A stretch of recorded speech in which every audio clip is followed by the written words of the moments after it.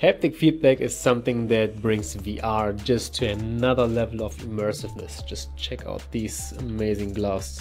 I think you can see the strings, right? They look super cool. We are now getting one step closer to things like Sword Art Online or maybe Ready Player Me, depending on what camp you're in. Let me know in the comments. These here are the Sense Glove Nova, and so far these are the best haptic VR gloves that I've tried so far. They are like mobile, like that's all I really need, and they're not like powered by like a huge machine or something. Not super crazy. They are simple to use. They work with the Quest and everything. So thanks a ton to Sense Glove for sending them over. First of all, we have force feedback, so that means the wires are not actively pulling the fingers, but rather stopping the fingers when you have a virtual collision. It's powered by magnets. How cool is that? Then there's vibrotactile feedback, so on the fingertips there are little motors that can be triggered. That is basically so you can feel vibration. It actually goes through your whole hand, at least it feels like. Then we have finger tracking, so all the fingers except the pinky finger gets tracked and get also pulled and everything. We have a wireless design, which is actually really important and really helpful, and it works with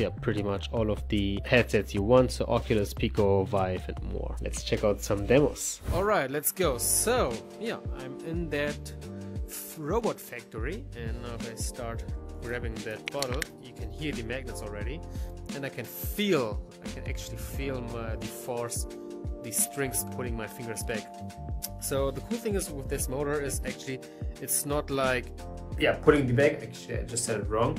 It is putting pressure to actually that you cannot push it in so much. So I will explain it in a second. But now let me just throw this away. Oh shit, I missed the can. There we go. Push the button to let the overhead crane bring in the robot. And now let me just push this button over here. Yeah, I can actually feel this thing in my hands, which is pretty cool. And if I touch it here, yeah, the feedback is also coming. Now I can grab it with both hands. And it's actually getting pretty close. Super nice. So let's just assemble this little robot over here. Use the lever on the conveyor belt to bring forth the right arm. Lever. Pick up the right arm and snap it to the robot. Alright. Got to try to throw it, but I think I will just mess things up. Yeah, I just hit myself. Okay, never mind. Yeah. Use the lever on the conveyor belt to bring forth the left wheel. So let me just grab the last wheel and add it over here. There we go. Pick up the drill from the tool cabinet. Ah, I have to get the screwdriver. There is an arrow. Pick up the drill from the tool cabinet. Never mind. Let me just push this through.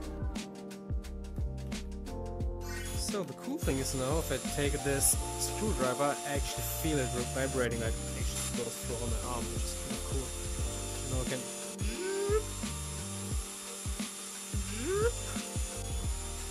And then this one also. I mean, that's Drill not the screws of the arms and how the it wheels work in of the real robot life. with the drill. We just cheat a bit. Please release the drill. And of course I can do I can also just like press the button like this. And it's like the vibrating is really cool actually. Okay. Like Iron Man.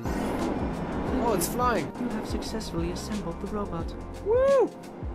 So now, guys, I know how to assemble a robot. Unfortunately, these are not for the consumer market yet. So, I mean, you can buy these. These cost like 5,000 euros. And they are mostly used for enterprise use cases like automotive or defense or medical applications or all of these things where, kind of like research based also, and not right yet for the consumer market, but I'm pretty damn confident that in a couple of years, if we stay patient and just wait a little bit, these things can be purchased for like a much lower price, and then the dream of living in Ready Player One or Sword Art Online just becomes much closer.